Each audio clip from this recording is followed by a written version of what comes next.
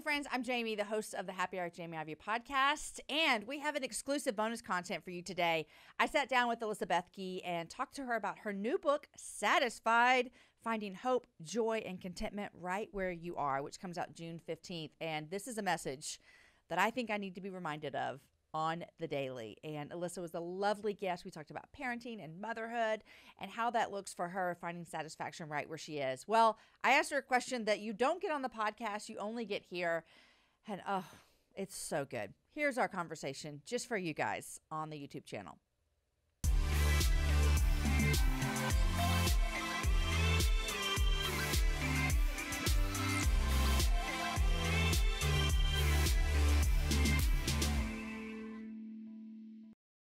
Women, there's this we're always talking about like follow your dreams and what's your calling and chase that. And that's important to me because I think that women have a calling on their life that's bigger than marriage and motherhood. I think marriage and motherhood are phenomenal. I'm grateful that I have both of them, but I have plenty of women in my life who are not married or are married with no children. And I don't think that they're any less important or valuable to the kingdom. And so how do you look at your own personal life and, married for 9 years, parenting 3 kids and looking at this particular season? What does it look like to chase your dreams and your callings that include your family as well, but the other things as well that God's put on your heart? Totally. I love that question, Jamie, and one that is so important. It's funny because I feel like it can be so easy for me to put myself or others in a box, like, oh, I'm a stay-at-home mom, or they're a working mom, or like they're a career woman. And I'm just realizing, like, let's just blow that up because that's not like reality. And it's really like living in rhythm with the Lord. And He has different seasons for us, different things that He calls us to.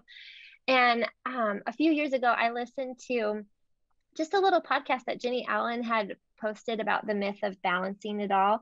And she had said this line, I need to go back to it, but basically she's talking about, like, if you feel like you're needing to do something out of pride, like I need to do this to prove this, or like I can, like, just prideful, then you probably shouldn't do it.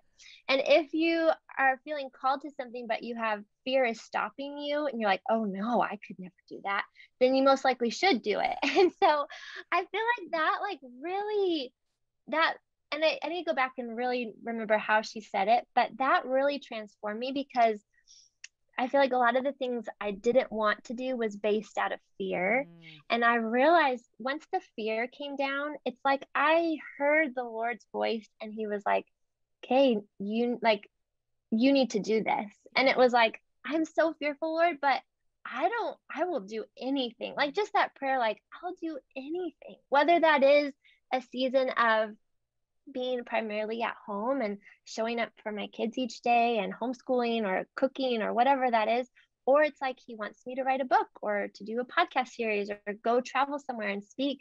It's like, I just will do anything for you, Lord. And I think I just got a bigger picture of the kingdom. And it's like, we are all part of the kingdom and we all get to serve in different ways in different seasons. And when He puts something in your heart, like, He will bring it to completion. Like, we just have to say anything, Lord. And I feel like He just put this burning desire, like this burning fire in my heart, where it was like, Lord, this is the one life I get. And wherever I am, whoever I'm with, whatever role I have, I want to give Jesus away. And so maybe in my day to day, that looks like doing laundry and having a heart to heart with my child and dealing with that tantrum for the 20th time.